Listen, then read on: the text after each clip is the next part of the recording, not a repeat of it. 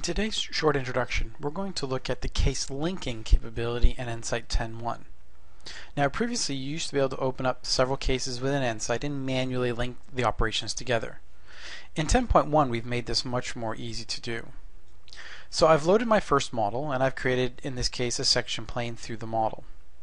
Now I'm going to go to File, Open, and I'm going to keep the currently loaded data, and there's a new option now that says Link Operations for all cases. Now this is going to assume that the variable names are the same between the cases and that the part structure is the same between the cases. So there's no additional parts, no fewer parts, and that the structure of the parts are the same, i.e. the seventh part in the next model is the solid as well. So we're going to now load up another data set, and this happens to be a different boundary condition case. And you'll see that we do a few things automatically. We do the same operations that we had done in the first case, and we've opened up into a new window. I'm going to change the name of this case to be 750 degrees.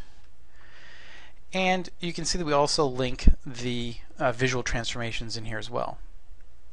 Now the main key here is that we've also linked all the parts as well. So if I were to take this clip plane and move him forward or aft, the clip plane also changes in the other models.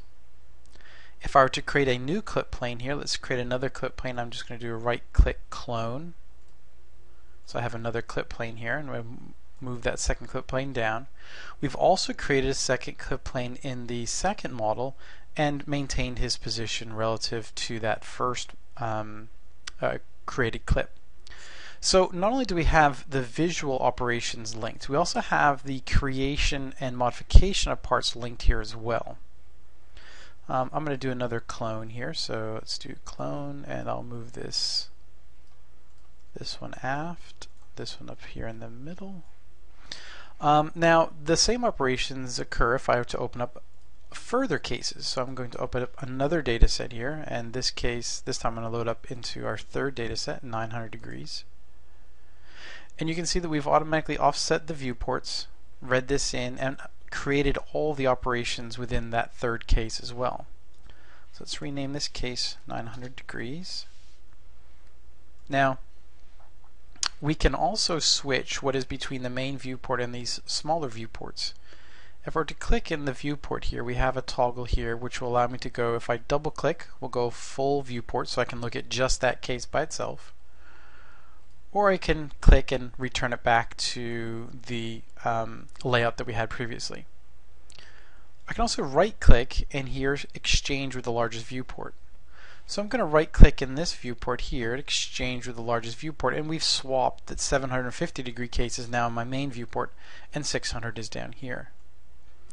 Now it doesn't matter which case we modify the parts in, you'll see that we automatically keep all the parts linked in all the cases. And any subsequent creation is also linked as well. So if I were to take this middle clip plane and do a right click and say let's create a clip in the Z direction, we have a 1D clip now which is replicated in the other cases. I can do a right click and say query, and let's query the temperature along that 1D clip.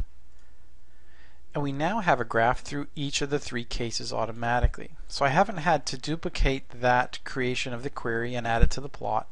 We've actually created that query through all three cases here, and we've now labeled the curves appropriately. So you can see we have 600 degree, 750 and 900 degree curves here for the temperature variation along that clip plane.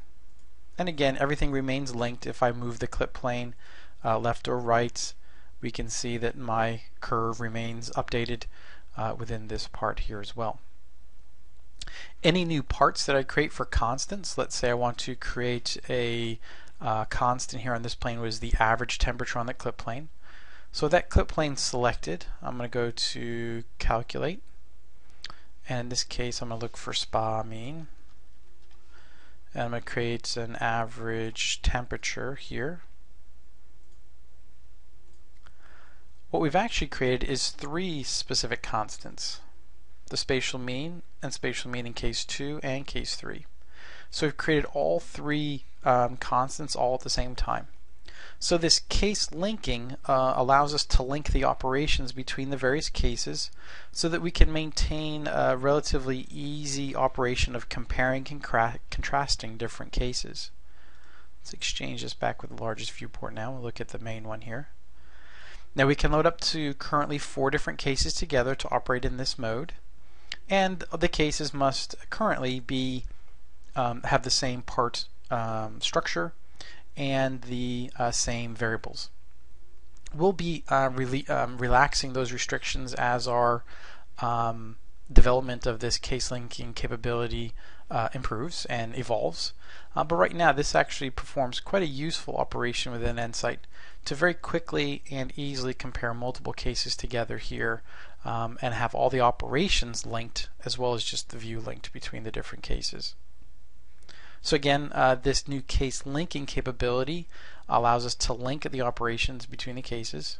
We can turn off the case linking if we want to now move through the model without case linking. But once we've turned it off, we can't turn it back on again. So best to go through and do all your case comparisons with the case linking on.